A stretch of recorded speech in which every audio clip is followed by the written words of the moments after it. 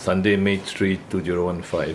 This dog has kidney stones 2 years ago and bladder stones. So the bladder stone was removed and the dog was fed home cooked food. Now, 2 years later, the dog has blood in the urine again, and the X-ray shows that there is no bladder stone. The bladder is quite clear. The bladder is a big round one, but you can see the kidney stone, the arrow. The kidney stone is there, and it's a left kidney stone. That's why there's blood in the urea, and the dog is not eating. Now, we will see the other X-ray, the lateral view, dorsal view. Now, the ventral dorsal view shows that the main kidney stone is on the left side, left kidney. You can see the left kidney, and the right kidney is then a few small stones.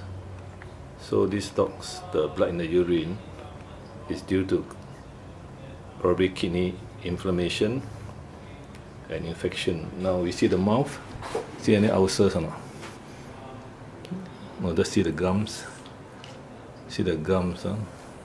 The teeth are bad there. Okay, the other side. Okay, any ulcers? We check for ulcers. Open. Any tongue ulcers? No. There's a bit bad smell there. Huh? The bad smell could be due to uraemia also. We're having a blood test taken. Okay, palpate the abdomen. There's some pain there. The dog feels some pain. Okay, let me palpate. Palpate the abdomen. We have given the drip and painkiller, but the dog is feeling some pain. See any discharge? Check and see. No discharge. Vaginal discharge. No, wait, pull up. Let's see. This dog not sterilized. So the vagina. Any infection?